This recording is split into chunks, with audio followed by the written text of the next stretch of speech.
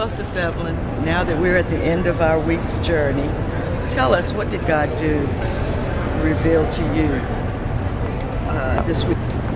Sister Chiquita, words are just inadequate to express what God has done in my life this week.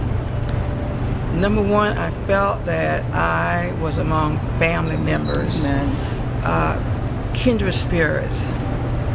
And that's very important when one is trying to implement a ministry. You need to know that you have a family to support you. God just spoke to my heart and confirmed the fact that it is possible for me to do this ministry. Amen. He confirmed the fact that it is imperative, that I am commanded to do this ministry. God even provided financial support while I'm in Chattanooga for this ministry. I am going home strengthened and encouraged and knowing in my spirit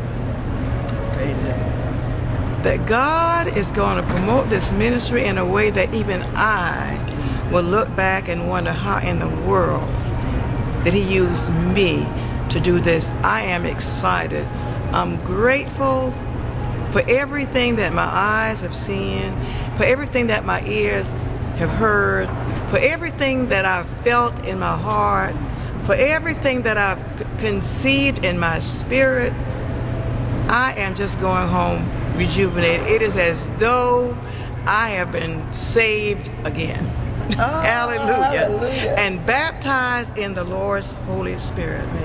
So I am just going to take one step at a time and do what I think Brother Andy advocates. Let the Lord use me to take the ministry forward. Amen. And I just praise God for that. I just praise God. He is awesome.